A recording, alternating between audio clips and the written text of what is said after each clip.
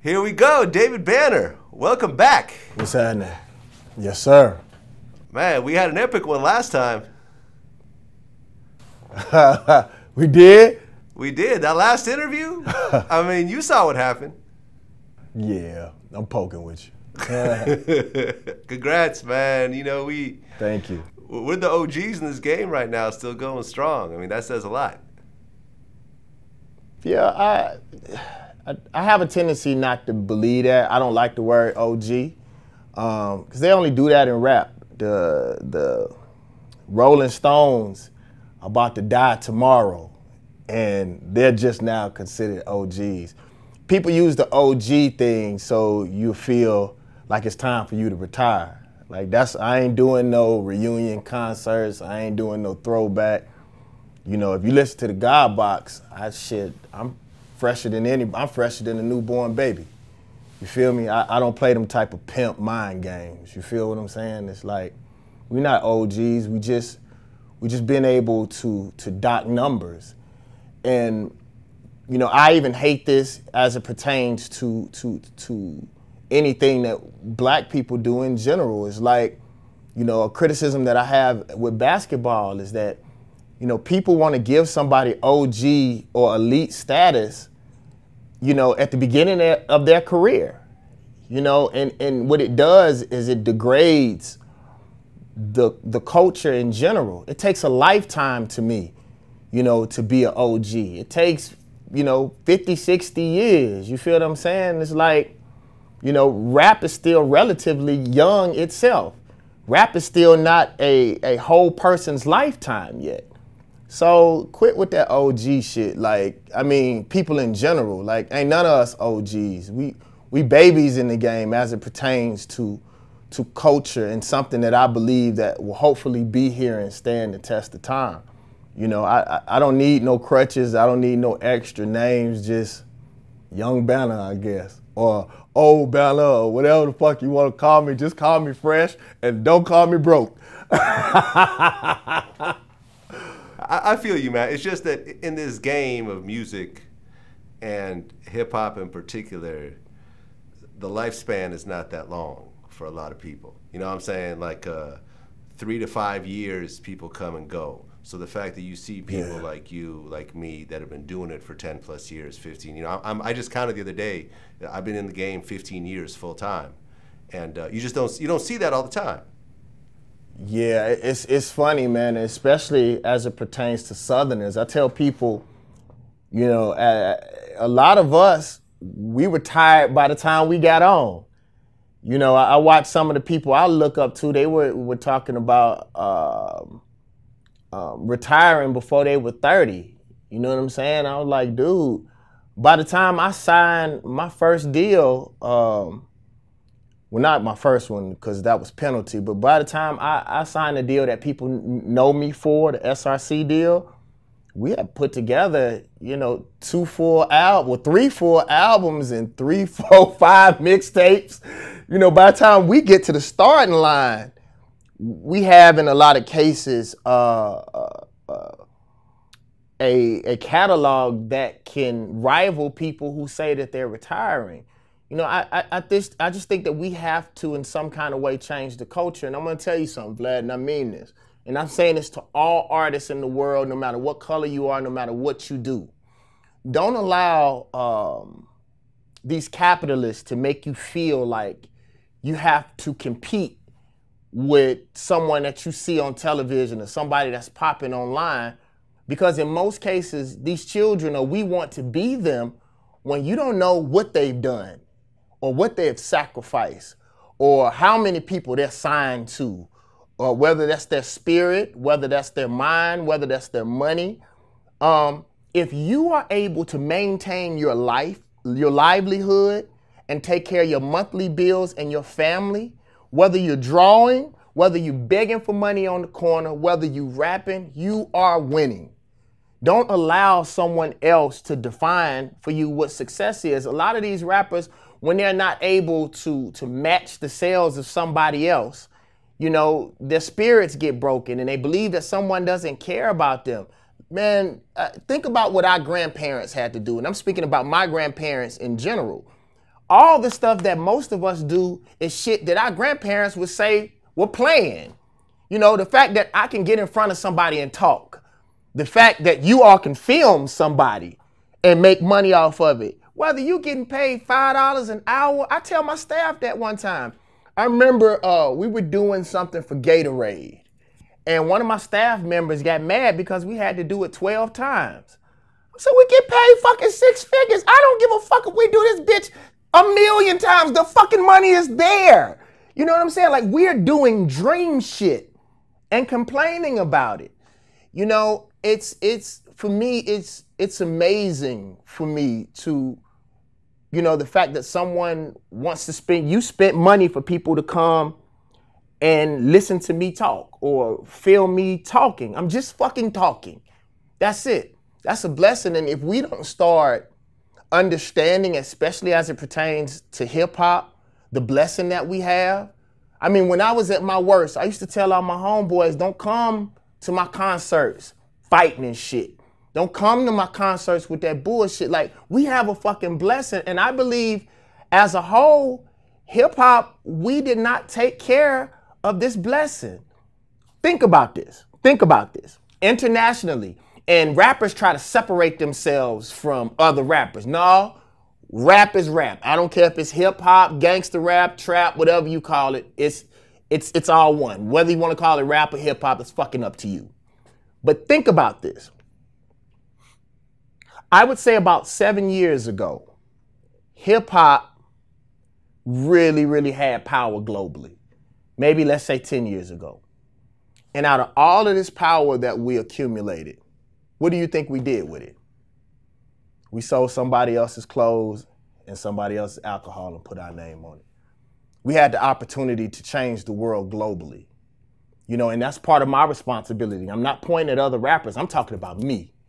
You know, we had a real opportunity. I remember, I never told anybody this before.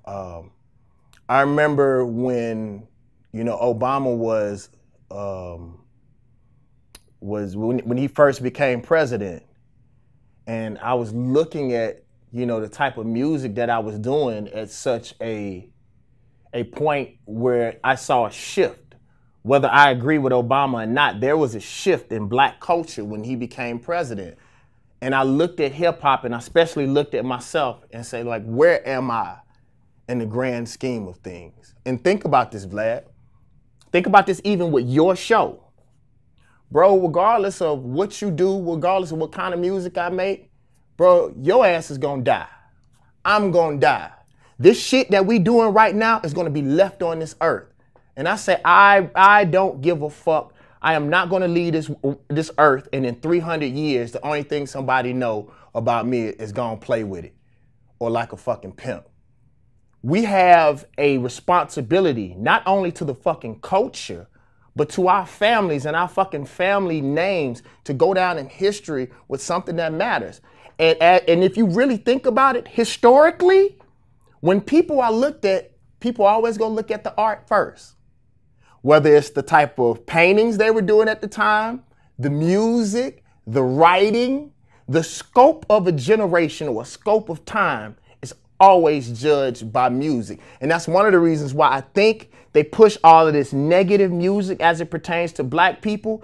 So when white supremacy decides to do whatever it's gonna do to our people, like I watched them pull out them tanks in Ferguson, and they don't do that to any other group of people, where the policemen pull out fucking tanks. I don't care if you out in Vegas and they got sniper rifles. Young white men got sniper rifles. The federal government didn't pull out fucking tanks. I believe it will be justified by the type of art that is out right now during this period. And I think that's important for us to think about, all of us who do something that's called art. And the other thing is all the people who have and make art and make money based off of the backs of black culture. We're gonna have to start calling these people and say, what are you doing to give back to black culture? People take, like I watch all of these people, they wanna videotape black folks when stuff is popping, but as soon as we need cameras and eyes to protect us, these same people and these same sites, these same people who make money off of black culture never then turn around and use their cameras, use their pen. In most cases, there are exceptions to give back and protect the culture too. So I think that's important, Vlad. I agree. I mean, you know, because we get a fair amount of criticism for the type of stuff that we do, but I don't think a lot of people see, for example, the interviews we do with like the Central Park Five, to tell the story of the two kids who, you know, two of the Central Park Five who went to jail for nothing, and how Trump started the media frenzy calling for the death penalty, you know, when they didn't do anything, and they did 7 years, or, you know. And then once they found out that they didn't do nothing for sure, they still didn't come back and right the wrongs. And I say that about people all the time. Have you ever noticed when people talk bad about you and then they find out you're not the way that they thought you were, all they do is shut up? They don't come back and give back what they took away. And that's, to me in general, that is white supremacy. When you don't have to do any other things or account for or say that anything matters, or to say it's not that bad. Racism isn't that bad. The situation with police is not that bad. That's like me saying, hey ladies, pregnancy isn't that bad. How in the fuck would I know? You know, but I think what happens though, Vlad, is that those of us who truly want to push culture forward, it is our responsibility to push harder. Like, I know me having the God box. People told me this is too space age for people right now. Nobody's gonna react to that shit. This is college level work. Most people are doing music on the 4th grade level. That was a lie. But that meant that I had to work harder, that I had to make stuff that nobody had ever made before, that I was gonna have to spend more money, that I was going to have to sacrifice. And I believe, as a black man, that is my responsibility. I don't expect kudos. It's like a lot of people think because I honestly believe I have one of the best albums in hip hop history. I will put the God box against any album that has ever came out that was under the genre of rap. And, but regardless of how it reacts, I don't deserve no fucking pat on the back. I'm supposed to fucking be great. If you're putting out consumer products and you say that you're a professional, then you're supposed to be fucking great. But I just think sometimes as it pertains to the stuff that we do, Vlad, you know the state that America is in right now. You know what these kids are up against. You know that there are limited resources. So I believe those of us who say we OGs, it is our responsibility, if we are that, to teach and to push harder and to market harder. I give you an example. I am doing a secret project right now that I'm really not supposed to be talking about. But I modeled this project after The Matrix. If you remember when The Matrix came out, wasn't nobody talking about the pill. Wasn't nobody talking about how fucking deep it was. People were talking about the new martial arts that they were using, the new camera angles that's old as fuck now. You know what I'm saying? It was the excitement, but they knew what they had put into it. So I'm doing a project right now that has a whole bunch of information in it, but it's so violent, it's written so fucking well, it's so exciting, got so many explosions, that by the time people get over that, they be like, damn, I think David better trick me. I learned something. And I think we all have to do that, Vlad, because one thing that I know about you, and you know how long that I've been knowing you, you know what I'm saying? Bro, you know how to make money now. You are established now. There's nothing nobody can do about that, whether they like you or not. It's the same with me. So since we know how to make money, like even with my movies, the movies and stuff that I put out, as long as I don't lose money, I don't give a fuck, because that is my responsibility. I have to give something back to the culture. And you know how when people tell you in some religion that you're supposed to tithe? Tithe ain't given to no damn church. You tithe by giving back to the people, directly giving back to the people. And if that means some of your fame, some of your brand, any of that, that's just what we got to do. So let's talk about the God Box. I've been bumping the album. First of all, why the name the God Box? I found out what God is, and when I found out what God really was, changed my whole entire life. I'll give you an example, Vlad. You see most of the things that have happened to me in the last 2 years. I barely audition anymore. I barely ask people to do interviews. People come to me, ring my phone. I found out what God was, and I stopped chasing men. And I went in another direction. And I think, you know, most people, especially in America, they're looking for God in every place but the right place. And I can't specifically say what the God Box means, because you never know how the Most High or God or whatever you call he, she, or it is, maybe working with you different. Erykah Badu taught me that. She said when you explain stuff, then you take away people's personal connection. I've heard people give me an explanation for the God Box that was 10 times deeper than what the fuck I meant. They were like, the God Box mean, and by the time they get finished, I'd be like, yeah, that's what the fuck I meant. You know, to me, even if you notice the cover of the album, my name isn't on it. My name isn't on the cover of the album because I am trying to take me out of the equation. You know, I'm just happy to be a conduit between this form of art and the Most High, hopefully. And I believe this album, same way Goody Mob did for me, same way Outkast did for me. You know what I'm saying? It Souls of Mischief. It gave me a place to travel. There's not much music. I'm not saying that there's not any music, but there's not much music that helps take you away from the everyday hustle and bustle of what the fuck we got to go through. You know, so, you know, the God Box, the name of the God Box came when I figured out what God was. Okay, and what did you figure out what God was? Don't you see I'm trying not to tell you that? Honestly, Vlad, I don't want to tell people that because that's my personal journey. And I think that's part of the problem with America right now. You know, we just talked about that. Everybody has a fucking smartphone, but as a whole, Americans are fucking dumber.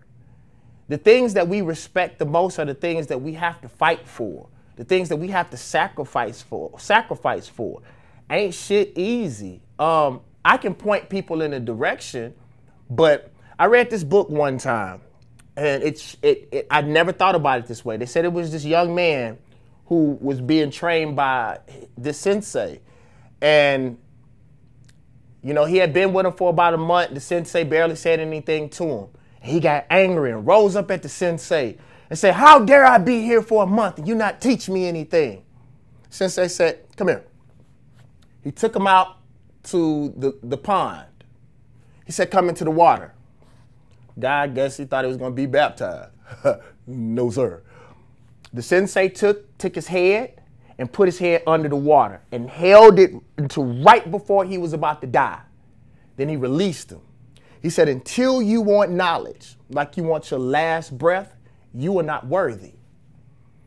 What I've gone through in order to understand the God Box has been a lifelong, and it will be a lifelong, similar to that OG title. Everybody wants to be an elder without the struggle, without the gray hair. Everybody want to be Beijing. No, this is a title. And people have to find that for themselves. I think with this album, it will help nudge them in the right place. But think about it. If someone gave you everything for free, you would have no respect for it. So people are going to have to find God in the God Box on their own. I feel you. I mean, one of the songs that kind of stood out to me was "Marry Me." Really? Yeah. Wow, Vlad, I would have never thought that. Marry me. Oh, Vlad.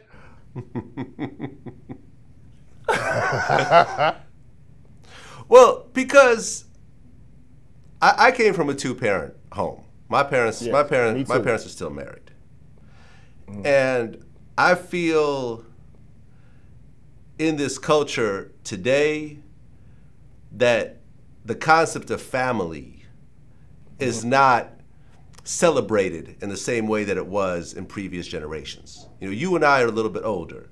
You know, like a man that just takes care of his kids feels like he's doing more than he should, as opposed to a man that's married, lives in the same home as his children, and really raises his children. Because I don't care what the situation is, I don't care how strong of a woman you are not going to be able to raise a child by yourself in the same way that you will raise a child with your husband. And especially a male child. Right, especially a male child. And I feel that the way that welfare is set up is so fundamentally wrong, because a woman will actually get more money when there is not a man in the house. Whereas if you flipped it around and said, if a male is in the house, you will actually get more money as a family unit, which will promote family. But it's not set up that way, so women are financially incentivized to not have a man around, which has very, very serious repercussions as a society. It does. It's funny. A lot of the stuff that you're talking about, we had the conversation behind the scenes, and I was telling them one of the things that they're fooling America with now is everything is free, and it's really not. You know, everything is easier. Like, you know, everybody's doing some stuff fast. Everybody wants the phone to spell for them. You know, we don't want to run our own companies. We just want to let, you know, these conglomerates do it. And then we turn around and not know anything, not know how to write, not know how to add, not know how to cook for ourselves, not know how to hunt, not know how to protect ourselves. You know what I'm saying? Then we are under the control similar to women who are on that system. We are directly controlled by the system. This very good boxer, you should probably look him up. He's going to be the future. His name is Cloudy Boy. He's out of New York. He said something that really, really, really, really touched me. He said, David Banner, when you give people the opportunity to feed you, you also provide them with the mechanism to control you. I was like, no. He said, if you give people the opportunity to feed you, you also provide them with the mechanism to starve you, is what he said. That's amazing. But what was it specifically about Marry Me that you wanted me to comment on or say? Well, I mean, I think that just having the song about that is something that most people just don't really comment on. Yeah. You know what I mean? I made Marry Me, bro, because once I started looking back at my life, and once I started sobering up, and once I went to therapy and learned how to control my anger and deal with some issues that I didn't know that I had inside, I started seeing that there are some things that I could have definitely done better. I'm past the point of regret, because if I wouldn't have been the type of artist that I was, then me speaking about the opposite, I don't think these kids would trust me. You know, when I talk about black on black violence, well, people know I used to be violent. People know I had the guns. People know the stuff that I did. You know, my misogyny as not only as an artist, but just as a man, period. I've done that. Even with me talking about our diet, people know that, you know, I haven't ate pork in 20 years now, but the shit tastes awesome. And I've ate, you know, just about every part of the pig. So when I speak about it, it comes from a place of information. It comes from a place of experience. And I think that's one of the reasons why when I make a song like that, it matters, because, again, I'm not talking about any other rapper. I can only, I only know why I did stuff. You don't know other people's experience. And I did that especially for the black woman. Our woman has caught the most, black women have caught most of the things that that have happened in America. They have had to be the cradle. They have had to watch their sons die. They have had to watch us, you know, go through the crack epidemic. They've had to put up with each one of these moments, and then they've also had to deal with the repercussions as it pertains to our men. So I said I wanted to be one of the grown men to stand up and say, you know, figuratively, if no one else cares, if no one else thinks that it matters, I think that marriage and you matter. You know what I mean? Now, when you talk about sobering up, I think you mentioned that at one point you drank so much Hennessy that your body started to reject alcohol. Yep, my liver started rejecting alcohol. Aha. And okay. I was drinking so much that the dentist asked me if I smoked cigarettes, and I told her no. And they were like, well, the back of your mouth is brown. I drank so much Hennessy that the dyes, a lot of people don't know, most alcohol is clear, no matter whether it's what you think is brown or not. It's all clear. It's all alcohol, like clear like rubbing alcohol, and then they dye it. So the dyes from Hennessy had stayed in the back of my mouth, and I was looking at Vibe, the year end of Vibe magazine, and they were like, you know, David Banner's Mr. Hennessy. And then I turned around and asked my friends, I said, do I drink that much? And then we went and looked at like a whole bunch of pictures of me performing, and in all those pictures, I had a bottle of Hennessy. And I was like, yeah, I got a problem. It used to be so bad that I couldn't sleep. I couldn't sleep without alcohol. And when I woke up in the morning, that was the first thing that I would do, just so my body could calm down. It didn't seem like I could go, it felt like I was holding my breath until I took that first drink.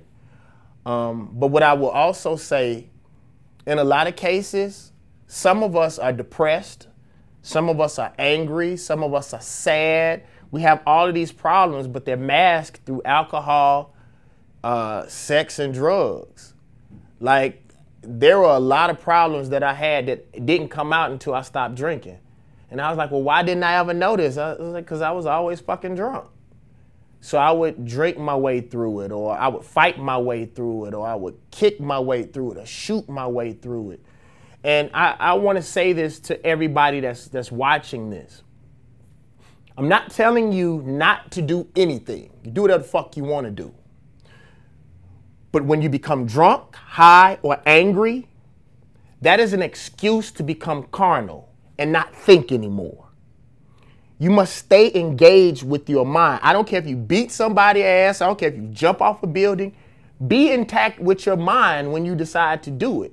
What I found out is all those things for me were excuses to not deal with the things that I was afraid of or the problems in my life. And we keep getting drunk and masking the problem instead of dealing with the problem, then it's gone forever. What we should do is attack the problem, make the problem go away, then celebrate. Because I think I heard Jay say this one time, like, you're supposed to drink to celebrate some shit.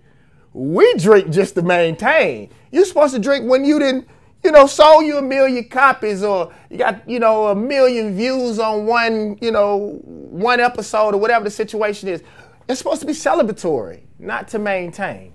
Right, because, you know, and I've talked about this in other interviews, like one of my really close friends, he used to be a Crip, and he had a very violent, you know, history. And we were hanging out at a strip club one night, and, you know, and I'm ordering drinks, and he's not drinking. And I'm like, why aren't you drinking? He said, I don't drink or smoke or get high. And I said, why? He goes, well, here's the thing. He said, when I was in the streets, I started to notice that everyone I knew who got killed was high when that happened, every single time.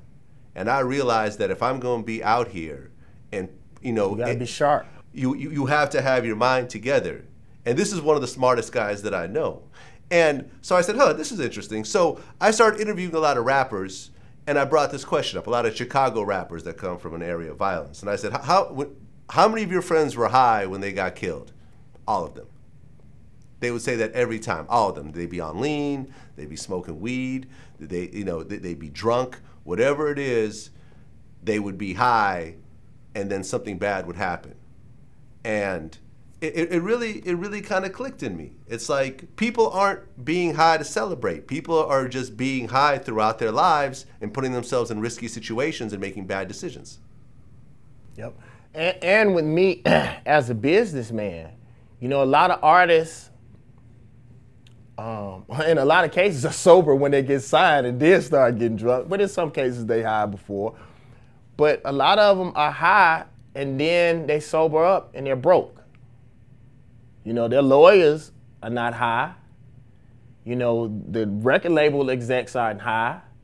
The distribution company, they not high. They want to keep you high and drunk. Go ahead and sign this, sign that. Like, I remember one time Universal sent me a bottle of Moet, and I fucked their head up. I'm like, I don't drink. I don't drink. Well, I'm not taking your alcohol. You're not gonna know I'm drunk if that's the case. You know, the thing is that I don't understand this, like, especially as it pertains to artists. Like, we high and we partying and we laughing and we doing all the work. Wow, the other part of our conversation, we doing all the fucking work and everybody else gets paid before we do. I just had a contract negotiation with a major label and fucked their head up because I do business through a banner vision. You'll probably never see David Banner sign anything ever, because if I do business with a banner vision, I could dissolve a banner vision and David Banner is free. There's always going to be a buffer between me and anybody I do business with. But I told them, I said, why, if this is a 50-50 deal, are you paying me like an artist? You get paid every month. I fucking want to get paid every month. And then I remember a lawyer saying, well, that's common practice. I said, motherfucker, slavery was common practice. That don't make the shit right. Then I turned around and asked the lawyer, I said, would you allow someone to do your son like that? And he was like, no, Mr. Banner, I wouldn't. Because what he was doing was, when it was more convenient to charge me by the hour, he would. And when it was more convenient to charge me by percentage, he would. So I had went out and I went in and landed this super big TV deal. It was unprecedented. And by myself, when everybody said that it couldn't be done or they couldn't get it for me, I went and got it myself. So he wanted a percentage. I was like, motherfucker, you didn't bring me this deal. And I said, you a lawyer, you do these kind of deals every day. I know you didn't spend more than 2 hours on this deal. Tell the truth. No, Mr. Banner. I'll pay you for 10. I'm not giving you 5% for fucking what? Why? Now, if you went and got the deal, I don't really give a fuck what percentage you get. I do, but I'm just saying, I'm speaking lightly. Because you brought me something that I wouldn't have had in the first place. So I get that. But because we don't study, because we're high, because we're drunk, even in my business day, bro, it's sort of hard for me to drink. One, because I work out. So, you know, by the time I work out, get to the gym, shit and shave, that's already a 2-hour process. It takes me about 2 hours to sober up, even if I get drunk. It's just like I just don't have the time in the day to drink anymore because I have to be sharp as a businessman. And I'm gonna tell you one other thing that made me sober up a little bit more. I have a staff now. I have an office now. I have people. When it was just me, like if I would fuck up, then it didn't mean anything to me because I'd get out on the corner and sell CDs. People was tripping on the God box. I keep CDs everywhere I go. Just about everywhere I go, I make $100 just about every stop. Dave Banner, you got that? Somebody bought a God box off me. And yeah, that's a ticket. And I just have to always be watchful. The other thing is I don't want another man to be in charge of my life.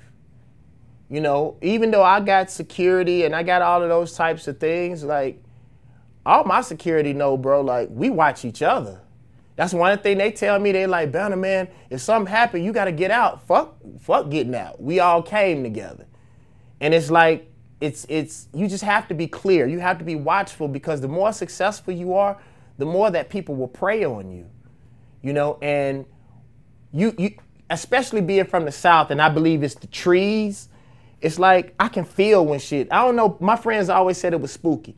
Anytime something was about to pop off in the club and I would leave, they would say it would 9 times out of 10 happen 10 to 20 minutes as soon as I walk out the club, because I can feel it. And one thing people will tell you about me, historically, I never really would drink in the club anyway. Because as an artist, guess what the club is? It's my fucking office. I would always tell my friends, if you coming with me, you gonna fucking work. You know, I don't come to your job and sit around and kick it. So we have to be sober in life, period, just so we can accurately handle not just our lives, but our livelihoods. Before I launched Vlad TV, I did a documentary called Ghost Ride the Whip. And they gave me like, I don't know, $30,000 up front to do it. And it's, you know, when you do a documentary, it takes months out of your life. Like every day working on it, filming, editing, and so forth. Documentary came out, it was well received, it was on Netflix, it was on BET. And I never got a royalty check off it because they claimed they didn't recoup.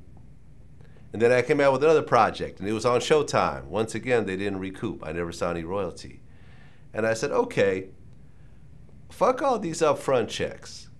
I'm gonna launch my own platform and I'm gonna own my own content, and it's not gonna make a lot of money at first. It's gonna make a few pennies a day, maybe a couple dollars a day and so forth, but it's gonna keep building up and so forth.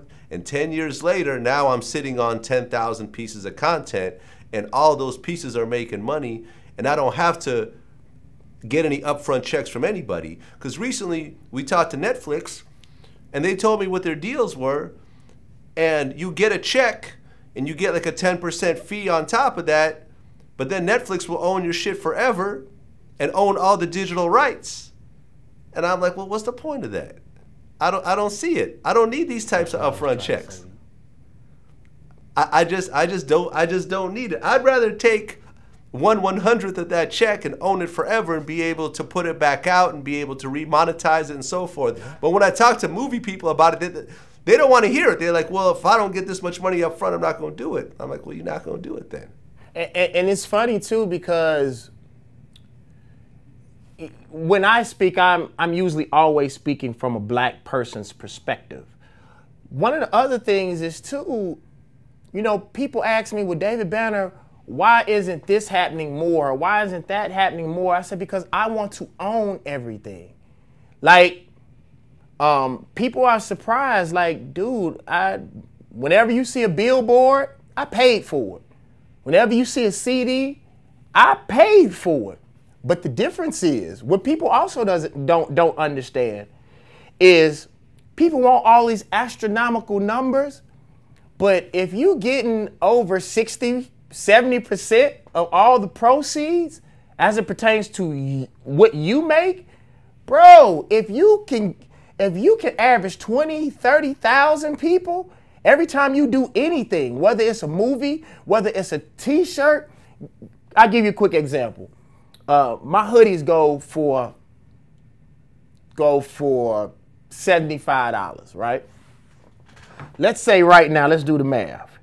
If 100, let's say 50,000 people, just 50,000 people bought my hoodie, right? $75. Whoa! That's a lot of fucking money. Right. That is a whole, and I'm gonna let y'all do the math because everybody wants stuff for free. Do the math on that, bro. See, the thing, Vlad, is I think because people are so vested in commercialism and we want what we see or what we think other people have, but a lot of those people need those numbers to even survive. Like, whereas people get pennies, like 1 or 2 pennies, you know, when you own your own content, you get, if not all of it, really close to it. So you're able to not only provide the vision, like as a black man, I want to change the way that people stereotype my people. But if I go to someone else and I try to break the mold, well, they're providing the money, then they control the content or how hard that content is being pushed. I give you an example. I'm pushing the God Box for a year. I already have it budgeted. So how whereas most labels push your stuff for 2 weeks and your whole life and your whole career is over, I'm pushing my shit as long as I fucking want to. And yes, like you said, it's harder in the beginning, but Vlad, tell these people, it don't take but one amazing thing to happen in your life. One of my friends shot a movie with Ice Cube and Cat Williams. He told me something. He said, Banner, all you need is one successful movie that you have 3 to 4 credits on, whether you were the writer, the producer, or you acted. All you need is 3 major credits that you're getting paid for, bro. That one movie can sustain you for the rest of your life. Yep. You know, if I wouldn't have invested back into rap, because one thing people don't understand, bro, I spent over 6 figures on me and Ninth Wonder project. I spent over 6 figures on the God Box project. This wasn't somebody who hypothetically talked about making music better. I invested in rap music in a time when people thought that that wasn't a good investment, and what people would say is space age music. And people are going like, bro, these damn boxes right here, I can't keep these bitches in here, bro. It's like, if you give people, whether it's 10,000 or 1 million people, several options, like you give people several options and several things to come to your channel to look at, bro, and you continue to maintain that, bro, you can not only feed you, but you can change your whole community. Bro, I've dealt with 20 black businesses on this God Box project and spent major money. You know, whether it's the design of the CD, whether it's the artwork of the CD, most of the stuff, I'll say about 60% of everything that had to do with the God Box, you know, was furnished by a black business. I did all of the money and all of the transactions through a black bank. Like, it's not only about me as a businessman, because when I go and speak, Vlad, one of the things that hurts me the most, I ask the children, I'd be like, yo, how many of you all want to be millionaires? And everybody raise their hand, ooh, ooh, ooh, ooh, ooh, me. And I ask most of them why. Guess what they say? I want to take care of my family. I want to take care of my kids. You know, I want to take care of my girlfriend, my. Usually, there may be 1 or 2 that say, I want to do something for my community. I want to do something for other people. I want to provide jobs. One of the greatest things that I like about Urbana Vision and me, I cut checks. If you do a beat for me, I cut you a check. You ain't got to go to New York. You ain't got to go to LA. You ain't got to go to none of these places. I'll cut you a check. Now, it may not be the check that you may be able to get from a conglomerate, but you ain't got to wait 6, 7 months. You know, I'm doing international business, and that's through having my own. One thing I wanted to show you, though, Vlad, that I'm very proud of, and I do want to open up the contents of the box, too. Something that people don't know about the God Box is that it's an art exhibit. Every song has an artistic representation. And we're actually going to do, the artist is named Manzel Bowman. He's out of New York. He's Art X-Man on Instagram. We're going to do an art exhibit with the headphones, with the silent listening parties, while people actually have an opportunity to look at the art. Like, one of the things that I want to do with the God Box is I want to affect more than just music. Because one thing I noticed through doing this box, and I want to open up the contents of the box, because this is probably the greatest thing that I've ever done in my career, Vlad, was this God box. And it's because I realized one of the reasons that people may not support conscious music is because they don't know what the fuck you're talking about. You feel what I'm saying? So what I did was Hidden Colors 3 is in there. Black Friday. Black Friday is literally, you know, about financing and financing your own business. And the thing that people are going the craziest about is I created our generation, our own liberation flag. T-shirts, you know, stickers, not just an album, 2 mixtapes, you know, before the God Box mixtape. And the reason why this means so much to me is because this was the type of stuff that I wanted to do on a major label. You know, I had all of these amazing ideas. And on my wall in the background, it said, it's my fault even when it isn't. Like, dude, me and my staff, and it wasn't me all along. I got people all over the world helping me. We literally traveled and went to places so we can have quality. We can give our people quality products. Because in a lot of cases, because of systemic racism, people have tagged black people with being low quality. When most of the things that especially have to do with work, black people created it.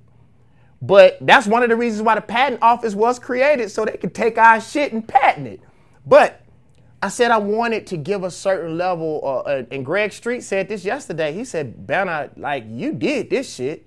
I ain't seen no shit like this in rap ever. And I think with me being able to do this, hopefully I can make people feel good about black businesses. Know that it's a level of quality. And especially, you know, in America, we've been getting fucked over by everybody's businesses. But it seems like, you know, just like murder and anything else negative, it's end up being compiled and dumped on black folks. So this God Box has meant the most to me. And if y'all want it, you email bringdavidbanner2speak@gmail.com or go to davidbanner.com and get you a God Box. Well, I mean, speaking of art, you had said at one point that you would switch your style because you got tired of being America's N-word. Mm-hmm. What does that mean? Well, one of the things that I think that happens that I don't even think that we as black people notice is that there's 2 types of black people that America loves to pay. And that's the out of control, stereotypical, you know, fear-based black man. Then it's your total sellout, no beard, no culture, he don't stand for nothing, just Mr. Get Along guy. You feel me? And even though I've been conscious since I was in 11th grade, you know, there's a very, and I promise you, man, when Dave Chappelle was going through what he was going through, bro, I wanted to just go find him and tell him, bro, I feel the same way. There's a very thin line between culture and stereotypes. You know, and I don't know if you remember this, doing my album Certified, I had started dressing up in suits. Right. And all my homeboys say, bro, what are you doing, man? Like, that's crazy. And I was like, bro, although we do wear gold teeth, although, you know, we do wear white tees, that's not the only thing in our culture. Think about our music. 80% of our music is about violence and selling dope, but 80% of our community don't sell dope, and 80% of our community is not violent. So then why is 80% of our music that? It's because that's what America pays for. That's what these record labels pay for. And black folks always get the residual effects of the shit that America has historically done, but we never put it on them white folks and them accountants and them lawyers that's sitting behind those desks. And I know one of them in particular who said he ain't signing nothing but violent music. So for me, you know, I had fallen into that myself. And if you notice, Vlad, I'm not talking about no other rapper. I am talking about me. I'm talking about the effect that I had. I am talking about, you know, waking up one day and looking at myself in the mirror. And although, yeah, I did a lot of stuff in the streets. Yeah, I got an anger problem. Yeah, I had guns. But I'm also a semester and a thesis away from my master's degree. I also threw one of the largest urban relief concerts in history for Katrina. You know, all of the stuff that we do in the community. I am one of the youngest men who were ever inducted into the Mississippi Hall of Fame for music, next to B.B. King. You know, I had a 3.9987 in accelerated master's program. Nobody ever talked about that, but I felt myself falling into those stereotypes myself.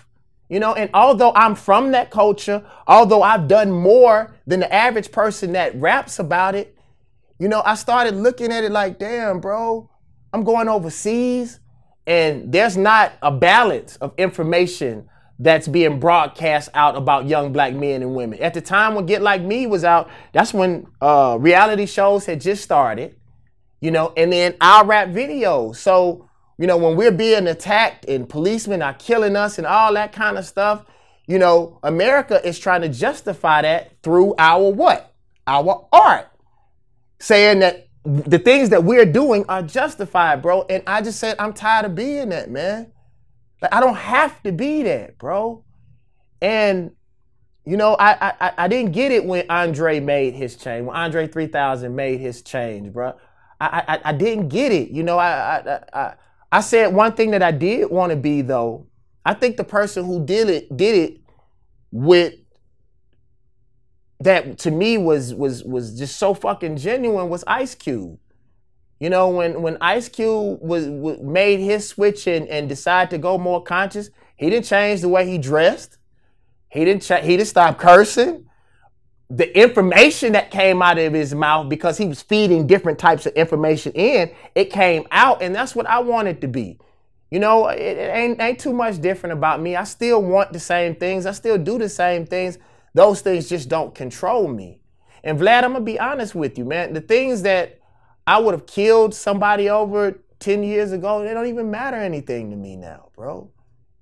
You know, and the sad thing is, for the most part, a lot of people have bought into white supremacy, both black and white, because it pays. And then they use religion against you. You think because you're making money or it's easy on you that God has blessed you. That's a lie.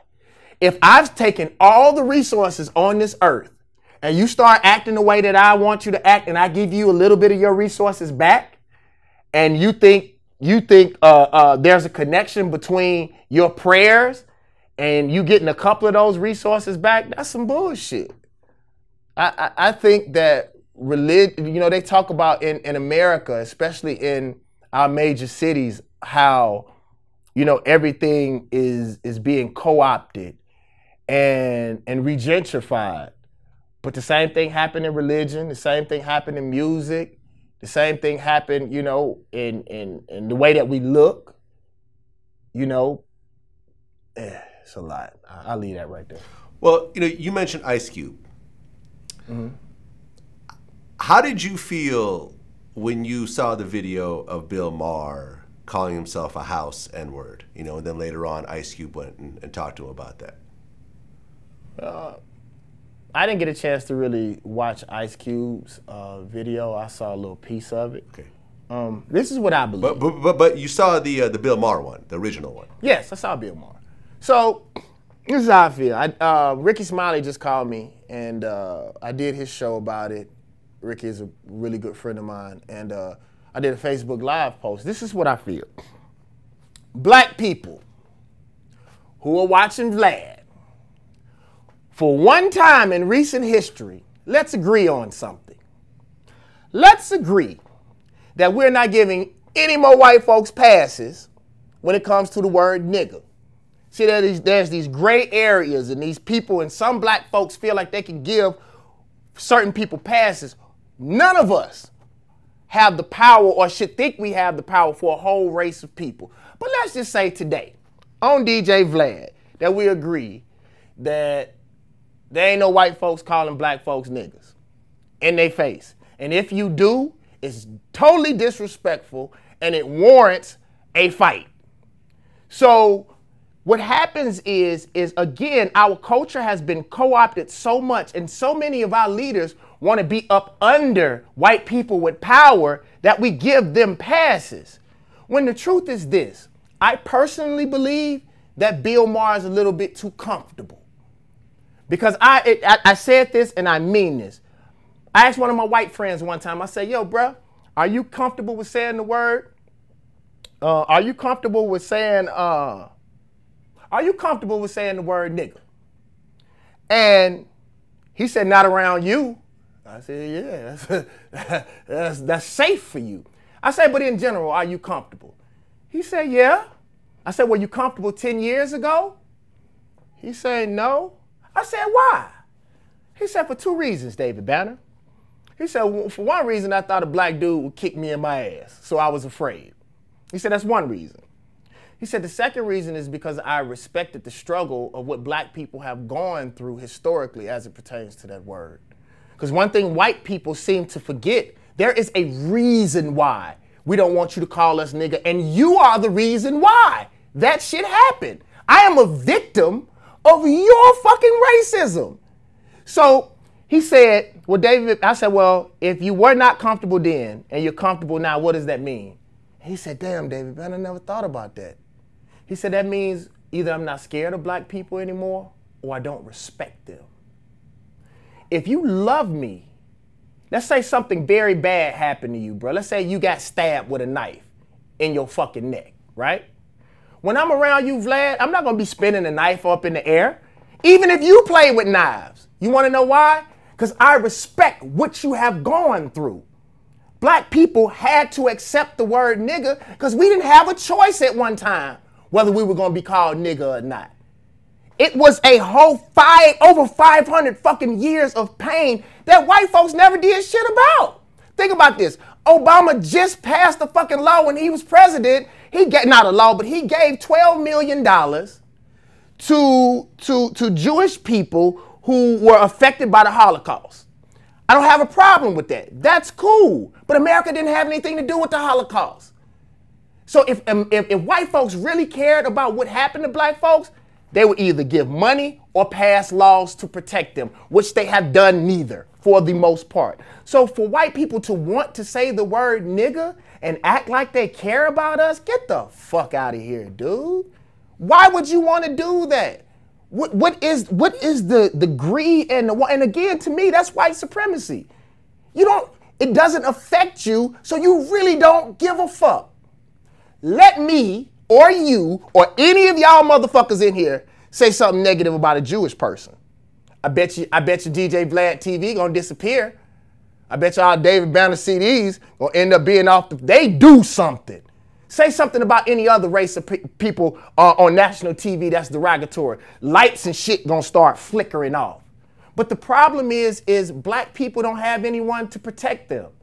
Most other people have a country and a flag that will come to protect them. Africa, for the most part, we don't have, a country in Africa that's going to come to black people's rescue for the most part.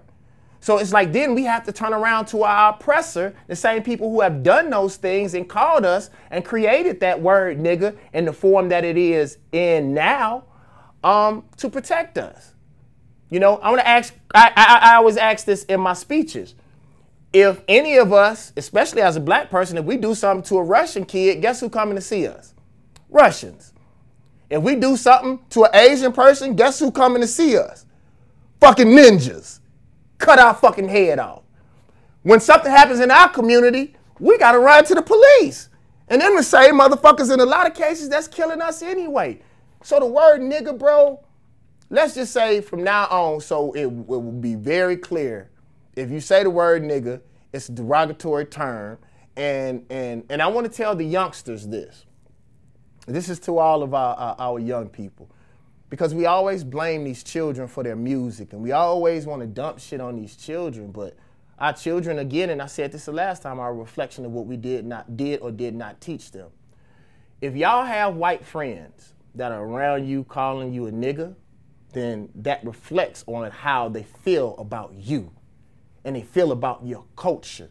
The way that people act around you, I always used to tell people this, like, you say what you want to around the people that you feel comfortable around saying it around. You know what I'm saying?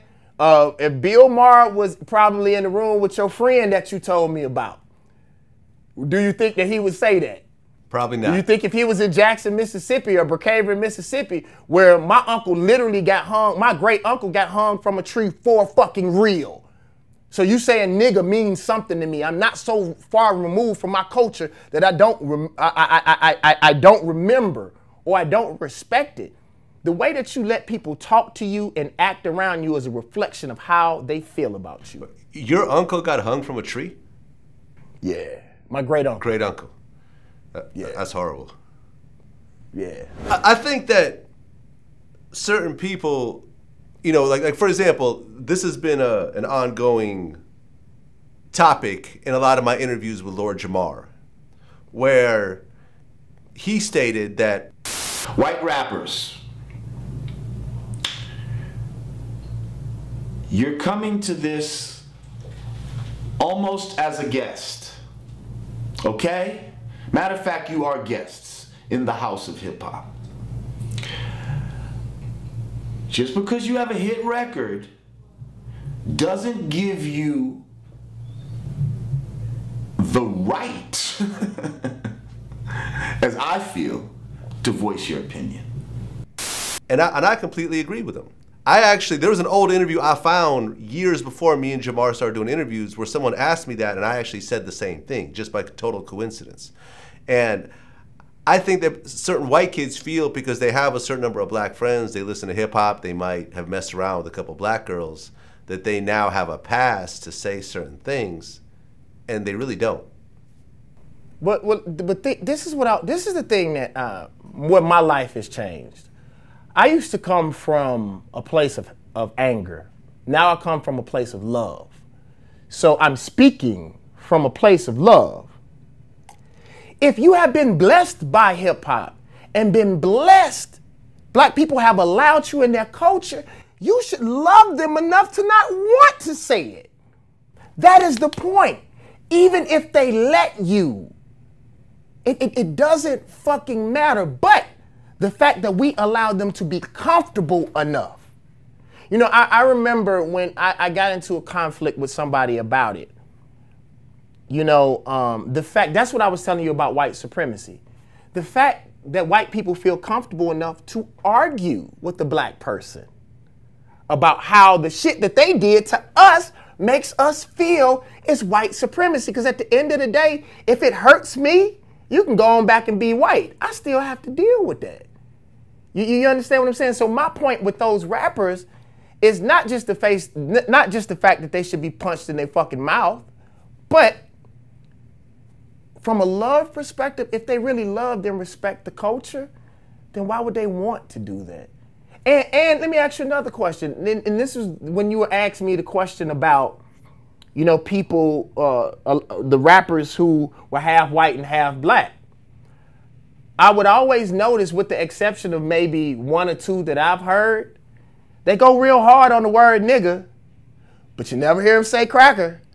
You never hear them say anything derogatory about the other side of their family. So the people who buy them and the culture that they are in, you should hold them up and call them gods. But because something has happened to them historically, and maybe they may not in some cases even know that there is a problem, you talk about them the worst.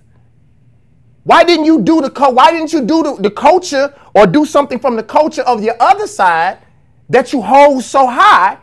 Because if that's the case, then why don't you talk about everybody equally?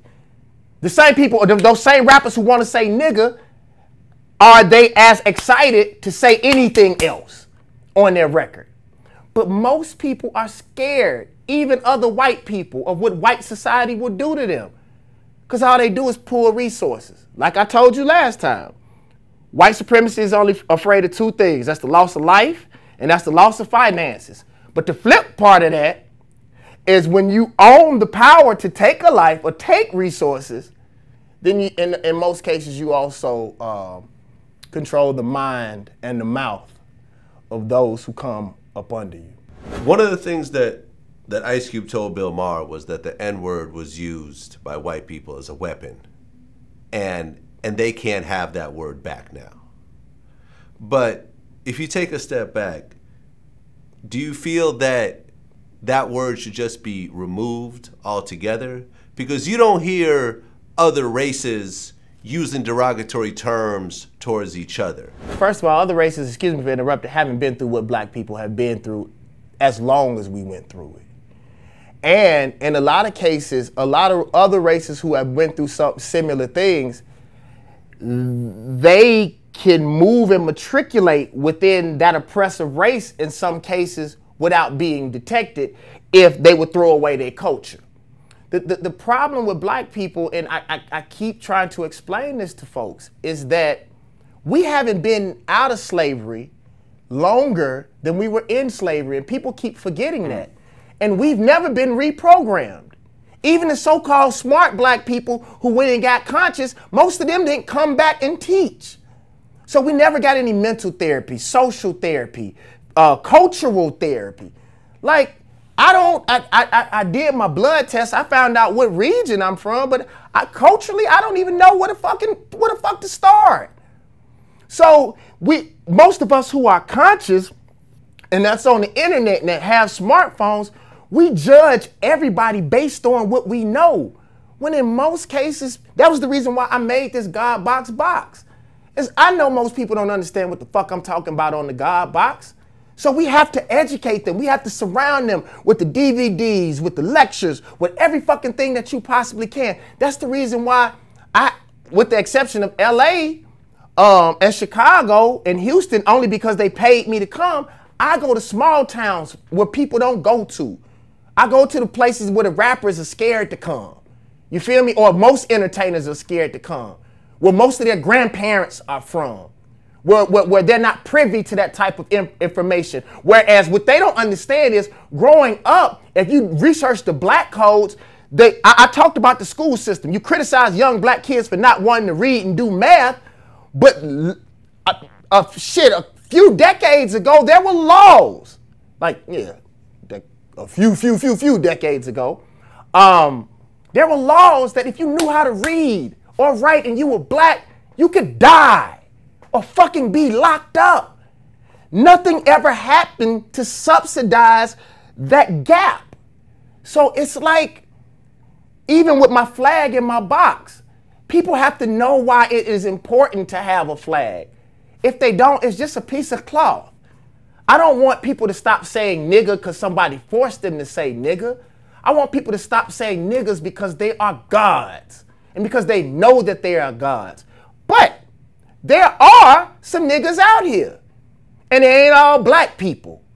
Ignorance and lack of life and information, it can be anybody. White folks can be niggas, anybody can be a nigga. The problem is the use of it to blanket a whole race of people. So for me, I just think that, I hate so much when people point at someone else and say, because you do something, it makes my wrong right. My wrong don't make your wrong right, especially why you the reason why it's wrong in the fucking first place. And I also have a problem culturally, is when white folks go to Africa, or white folks come to the hood, and they have opinions on how to make black culture better. No, come and fucking listen. Come and ask, how can you help? The problem of thinking that you're smarter and you're better and you have the answer for something that you are not is the problem in the first place. See, and what you can do is they'll give money for dogs. They'll pass law for dogs. Even during the point where innocent black children were being murdered at a very high rate by cops. Innocent people. They passed laws to protect cops during the time when they was out here killing black motherfuckers. It's the same thing with the owner of the fucking Clippers. He called us a nigga and he got $1 billion. Don Imus called our women nappy head hoes and got $1 million deal. It's like when white folks do wrong publicly, they get paid for it. We just go away and deal with it and pull ourselves up by the bootstraps. I interviewed Brother Polite. I don't know if you're familiar with him or not. A conscious figure out here in LA. And one of the things that he brought up that we discussed was, it's a black man or black woman who's doing relatively good. They have their own car, they have a nice house, they have nice clothes. They manage to do good by themselves and for themselves. And matter of fact, they even doing good for their family. How might he be able to, or how might she be able to do these things void of master? See, this is a person who hasn't gotten out much. So all they know is we get food, clothing, and shelter from master. So they will have to surmise that the only way the free black man or free black woman got their food, clothing, and shelter must be from the same construct. And this is the conflict that's at hand today, because people have to believe there has to be a catch. There has to be some brown nosing. There has to be some kind of compromise. In order for somebody to succeed, they had to do something wrong to get it. And I understand, because being in extreme poverty, living in destitute areas, going to schools that's dilapidated, it incurs so much stress that it makes you give up. Before we say historically, understand that we only talk about a small chunk in history. In America. Black people were ancient and had way more money than any white person has ever existed. So I just need us to be careful with saying historically, because historically that's a flawed statement. Absolutely, you're absolutely right. In recent America. In America. Okay. In America, period. That had to happen in order for a black person to become rich. There was a white person that cut that check. So when they see someone who appears to be self-made, they can't accept that. So therefore they create this conspiracy theory, because they can't come to grips themselves that this person actually got there by hard work and their own intelligence. I think that is flawed, and I don't think that that's the case. In a lot of cases, it's just the things that matter to us on television. You know, we look at it from that perspective, but there's so many businesses and so many people that built themselves up from nothing. You know, I even look at most of us as Southern artists and people who are from the Bay. You know, or anybody for that matter who was in music. They didn't like our music in the first place. Most of us were, if not millionaires, very wealthy. Slim Thug, perfect example of that, was was possibly a millionaire way before. A lot of us were way successful, and literally, like we were talking about today, we talked about a lot of positive stuff before the interview. Like, dude, we were running healthy businesses, and we thought getting a deal was the way to go. But most of us who came from places that were not historically hot, we had to build our own businesses and our own situations regardless anyway, because they wasn't signing us regardless. The only time they started really signing Southern groups when they saw that we were gonna, basically build empires without them. A lot of cases they give us money not because they want to sign us or they want us to be successful. They sign us in a lot of cases to get us the fuck out of the way. Because if we would have really realized, I think all of us that were independent, probably if we would have kept going in about 4 years, we would have been something that possibly could have, I can't imagine, bro, knowing what I know now, but that's just flawed. And a lot of that has to do with the way that we view ourselves. That's the same thing that I was telling you, just about low quality.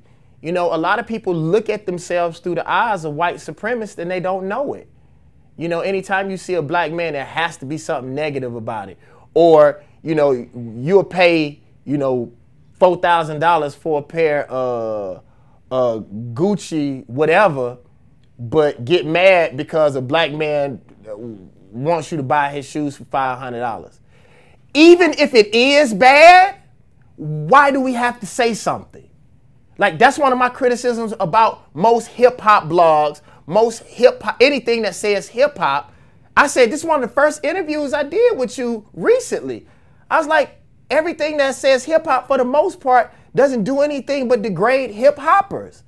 Tell all of their business. It's all negative, negative, negative, negative. And that's the case with most things with black folks. But what I do need us to do is stop concentrating on those 2 or 3 comments. Like, I notice myself, I even do that. There'll be a million people that say, David Banner, you dope. David Banner, glad to have you back. And one motherfucker be like, oh man, the snare wasn't right on track 7. And that's all I think about all fucking, that motherfucking snare on track 7 was dope. You know, I I don't even, and a lot of them people be trolls anyway, bro. It's like, they were talking, I read this magazine where they was like, a lot of white supremacists were getting putting black faces on Twitter and just keeping up a whole bunch of drama. You know, and then some people are just haters, but a lot of those people don't even know why they hate themselves. So we have to start really paying attention to them, bro. They don't really matter to me in the greater scheme of things. I agree. Now, you said, I think it was on the Breakfast Club interview, you said that, why did Martin Luther King and Malcolm X hurt the movement more than help? What I said was, this is what I said, is we have a tendency to follow people instead of what's right, instead of the cause, instead of the movement. I'm going to ask you this question and just answer it for me. When Malcolm and Martin died, for the most part, what happened to the momentum of the movement? Slowed down. It stopped. Stopped. For the most part. It didn't slow down. It stopped. And for the most part. And no one person is greater than the movement or the cause. So in that way, that's what I mean, is that we put too much pressure on the people. You know, people tell me that all the time, David Banner, we think you should be a leader. And I say, well, look at what y'all done to our leaders. People kill Malcolm, Martin, Pac, everybody else that we love. And we don't do shit as a whole. Whether white, black, or indifferent, we allow America to ridicule and slaughter and emasculate especially black leaders.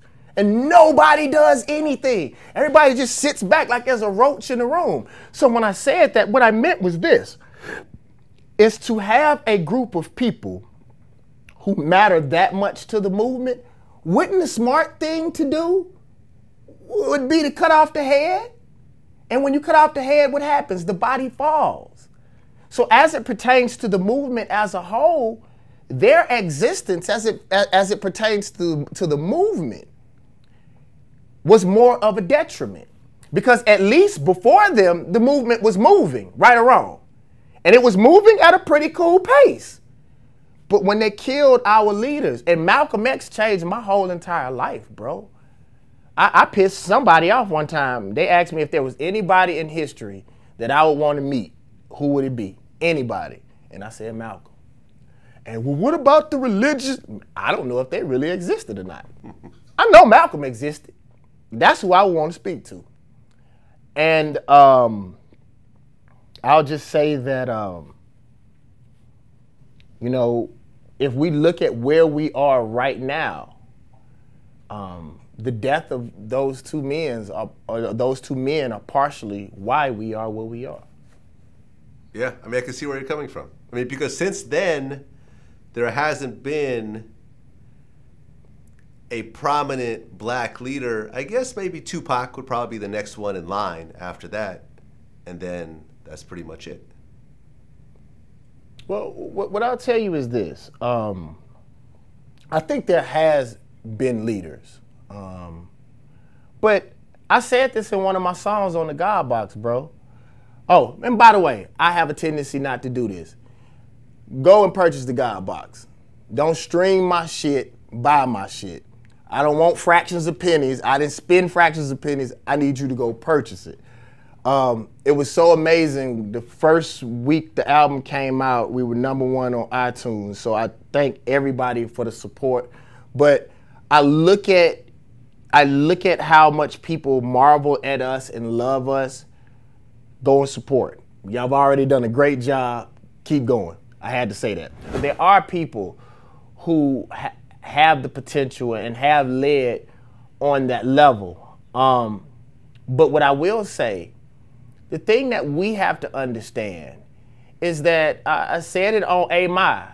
Like, why would these kids want to be leaders? When I go to elementary schools, and I ask kids, historically, when you're a black man and you stand up, what happens to you? These are little children. Guess what they say? You die. You don't think these kids know that shit? Stand up and be black and successful at the same time. I had a history teacher at the University of Maryland. This man showed me something so dope. He listed, I think it was 12 or 14 characteristics of the slave master. It was, handsome, well-spoken, just all of these different qualities. He said, if you're a black man and you have any 3 of these qualities and you're a public figure, something's gonna happen to you. You might not die, but something's gonna happen to you. And he used Tupac. He said, handsome, well-spoken, smart. Dead. And so these children know that. And I said that on A Ma, why would you want to be a king when you see what happens to kings? You know what I'm saying? So, like, if we really want to truly see a leader or a movement, we have to support.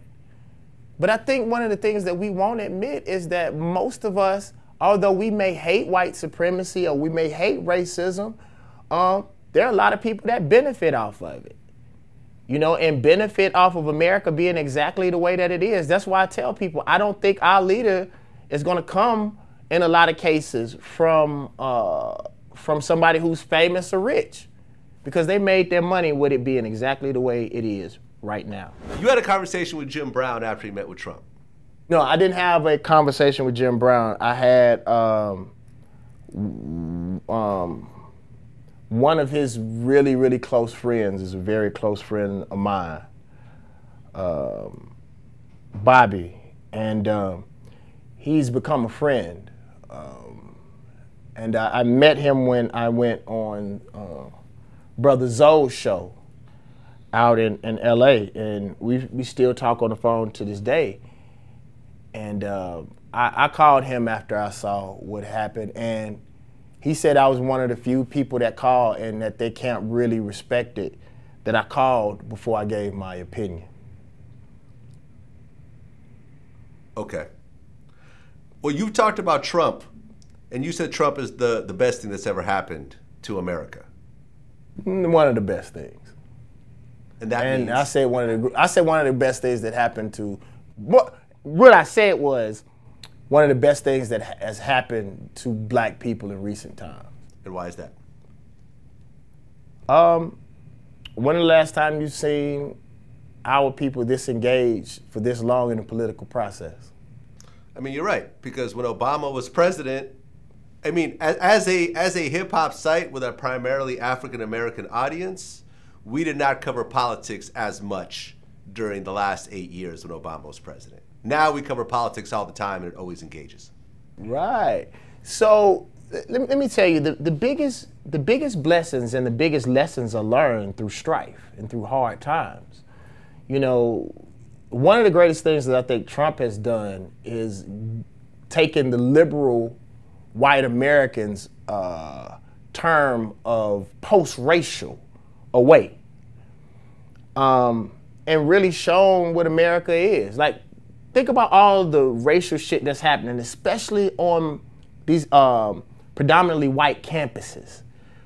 You see all this racist, yucky, ill shit that's happening, and we act like these motherfuckers was born soon as Trump became president. Them motherfuckers been doing that shit. They've been wanting to say the shit that they say. They've been, like, folks have been waiting, and that's especially white women. Most of us would have thought that white women were probably the most liberal, the people who possibly supported black people the most. The polls say different, And I just want truth.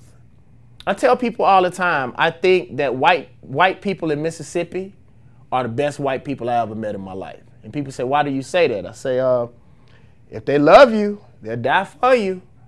If they hate you, they'll try to kill you. Like, white folks and black folks in Mississippi don't hang around each other like in these other cities just to get along. If you see white folks in a black neighborhood, you know they down. If you see black folks in a white neighborhood, 9 times out of 10, you know they accepted there. There's no misconception of where you stand. And as people, that's all we should want, especially all these religious people. You always talk about truth and God. God is the truth. God is science and mathematics. It's exact every time. You understand what I'm saying? And that's what Trump is bringing. I mean, he even said it. Have you ever seen that video back? I think it was about almost 20 years ago. It's on YouTube. He was like, man, if I would have ever run for president, he was a Democrat at the time. Right. He would say, I would run as a Republican and use, for the most part, I'm paraphrasing right here, and use middle America's racism against them. And he did it. Right, because he said it and he fucking did it. Right, and he said that So because at the end of the day, Republicans are the stupidest party. So I think both parties are stupid. If you say that you're a Republican and Democrat before you hear the facts, you're a fucking idiot. Chris Rock said it. I am a thinking man. Give me a proposal. And if it works for my community and my people, I don't give a fuck if you're an alien. It doesn't matter to me. I'm a thinking man. To jump on, I am on the side of right. If you are right, then I am with you. So for me to say I'm a Republican and Democrat and I don't know what the fuck y'all on this year, Democrats don't give a fuck about black people. Republicans don't give a fuck about black people. So I think black people should pull out of both and have both of them to come and, you know, give what they're going to do for the community. Democrats historically think they have black people, so they don't do nothing for them. Republicans know that black people, for the most part, going to go at the Democrats, so they don't try to do anything. So we left with both sides. I said it on the God box. Whether it's right wing or left wing, it's part of the same fucking bird. You said that black people aren't racist enough. Yep. What does that mean? When I said that black people are not racist enough, what I meant is that by nature, God, he, she, or it, made us what we are for a reason. Ants take care of ants, lions take care of lions, tigers take care of tigers. Historically, white people are supposed to take care of themselves first. What a lot of people don't understand, it's a fight, and it's about genetic annihilation. Black people are at war and don't even know it. You know, we think shit is fair.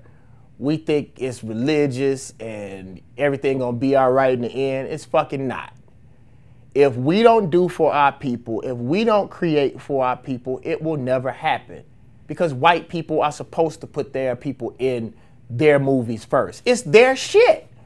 So what we should do is make our own shit. The only problem is if we do become more racist, like I think we should be, then all they're gonna do is come and burn down our fucking communities or stick the feds on us or COINTELPRO like they historically have, which means we must protect ourselves too. You know, nothing is wrong with racism. The problem in America is our lack of racism. We spend well over $1 trillion a year. Imagine if we spent it in our own communities. I say this all the time. I wouldn't need them if I need you. You know, a kid at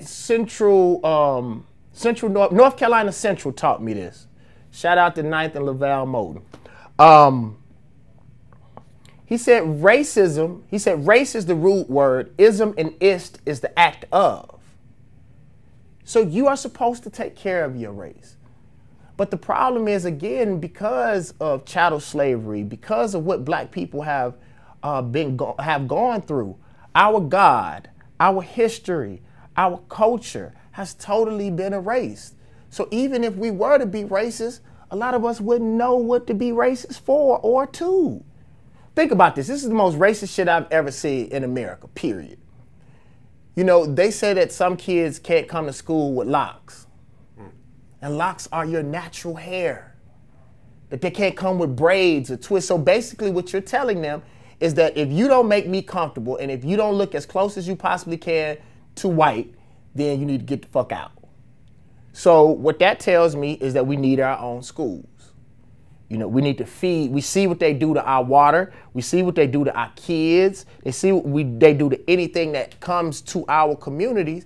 We got to take care of us. And I don't think that's a bad thing. I think it's actually positive. Because people are going to do for you what you do for yourself. If you don't take care of you, then why the fuck should someone else? Yeah. My humble opinion. Yep. The God Box in stores now. Go purchase it. I do want to say something before we close, man. I would just like to thank hip hop in general, like rap music in general, gangster rap, whatever y'all call it. You know, I've been able to navigate myself through hip hop professionally now for close to 15 years. I've been part of, you know, I had forgot that I had produced so much music.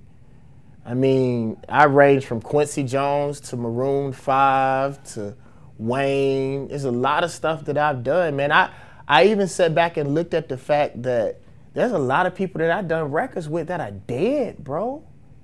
Like real live dead. I set up, man, it was like Static, Nate Dogg, Mr. Magic.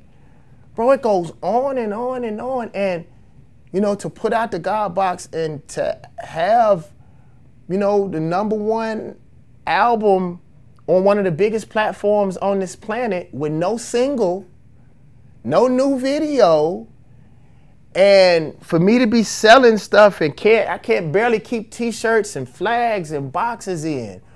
You know, I turn down interviews, bro, and I'm grateful and I'm humbled that people have allowed me to change. Not only am I still around, but people have let me evolve. You know, I walk through the hood, man, and they like, man, I appreciate you, man, for that Black Power shit you on.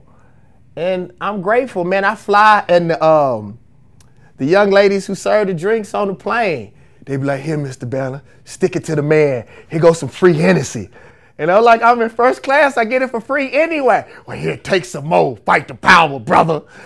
And I do want to say that I'm thankful and I'm grateful. Man, I have, you know, 3 very successful businesses outside of hip hop. And one of them I make more than I make in hip hop. One of them I probably make more than a lot of companies in hip hop make. And it allows me to push culture forward. You know, even some people who work at these major conglomerate, like, you know, all of the major conglomerates played Black Fist. And that was a heavy ass video. I didn't think they was gonna play that shit. I ain't gonna even lie to you. But they played that shit and they played it a lot. I was actually like, wow. Like a lot of shit I send to these folks, I don't really, I really don't believe that they go play it. I hope that they do. But I want to tell you this last thing, Vlad, that happened to me. I had a very big meeting in LA with a Fortune 500 company. And we're in negotiations to them picking up all the marketing for the God Box. They asked me, why was I interested in doing business with them? And I told them, because you have the eyes of my children. Good or bad, I could talk this Black Power shit. I can talk this Black Power, this the community uprising. But if I don't have the eyes and the interests of our children, it doesn't matter what I'm talking about. No matter how jamming it is, I know for a fact that I have one of the best hip hop albums ever. I don't give a fuck what nobody else say. I know this.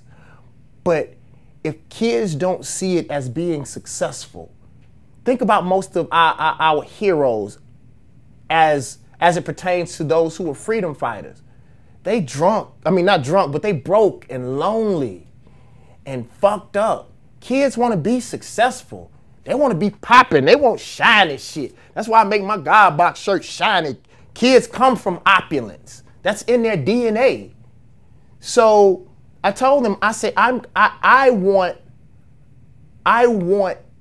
an opportunity for our children to see someone who stands for their people, who articulates the pain of our people correctly, and who's still doing well. The same way you said about the Illuminati. You know, anybody that's successful, they find a reason why there's something wrong with it. No, let's let people know that it's all right for you to have pride and to be black. That don't mean that you gotta suffer and be broke and lonely. I want shit. And I'm gonna tell you this, bro, I don't give a fuck what happens in my life. My children are not gonna suffer for what I believe in. I will fight and continue to fight for my people, but my wife, whoever she is when I get her, and them kids, I'm gonna pop off in her, because when I find her, I gotta go to work quick. I gotta, wah, wah, wah, wah. Y'all might fly over an island, a deserted island one day, and y'all look down, and y'all see some kids going, damn, damn. Y'all say, oh, David Banner finally landed. But I'm not gonna let them suffer for what I believe in. So I appreciate y'all for allowing me to change and, you know, giving me a platform to speak not only for me, but for my folks. Yeah, man. Definitely appreciate the time, man. And you and I go back around 10 years, you know, to the SRC days, everything else like that, man. Great to see you doing well. Best of luck to everything you do. It's good to be here, man. And yeah. And I'm gonna tell you something, I want you to watch this so you can say that I told you. Okay. A lot of people, you know, they marvel at my career and say how great of a career that I had. My shit just started. Like they, you know, they want to call me OG so I can retire and get, I'm on their motherfucking ass. You hear that God box? Did you hear that Magnolia? That boy rapping like he 2 years old. And I read a lot, and I'm smart, and I've been through some shit. Yep. I love y'all, the God box.